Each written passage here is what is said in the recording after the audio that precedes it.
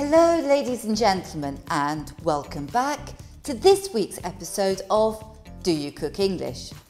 But before we get going and we explain what we've been cooking up for you this week, let's first take a quick look at what we've been working on. Here is today's grammar rule. In today's grammar rule, we are looking at the present participle. This is formed by taking the verb and adding ing. For example, verb plus ing. Change becomes changing. Cook becomes cooking. Eat becomes eating. When do you employ it? You employ it for an action. For example, cooking is good fun. I love reading cookery books. You use it for a possessive action. For example, his driving is just so fast. My French friend's cooking is terrible. After prepositions or conjunctions, on, by, for, in, or when, while, etc. For example, on hearing the music, we all left the nightclub.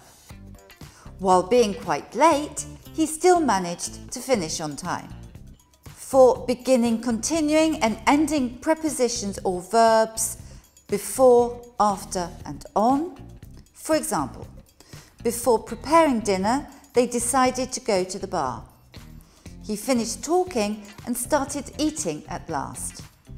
We went on working all night. We also use it in a lot of expressions. For example, to be used to eating, to prevent from falling down, to look forward to meeting you. Well, here we are again, preparing yet another great dish for you here at Château de la Masure.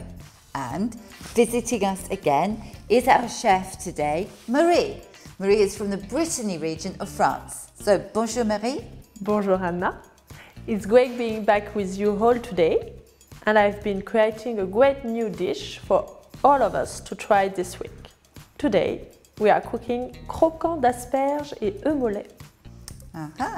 Or crunchy green asparagus and boiled egg, as we would probably say in England.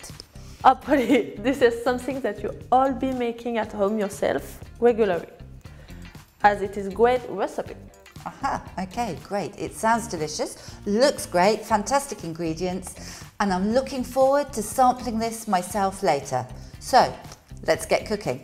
First, to prepare the asparagus. Using a knife, Marie mixes together the breadcrumbs, the hazelnut powder, the salt, some espelette pepper and basil, before washing and peeling the asparagus and then adding them to a pan of boiling water for just a few minutes. And all the time, checking that the asparagus is well cooked but still firm.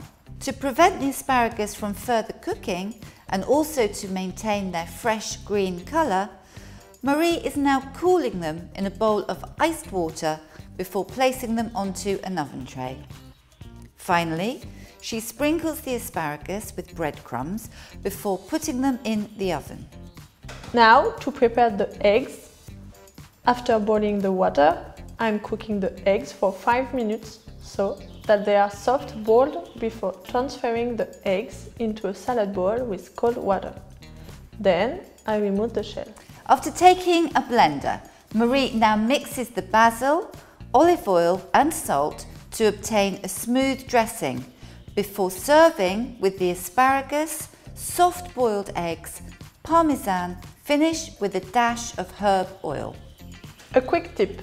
You can always add a few thin slices of chorizo so that the recipe is more spicy. Well, here we go.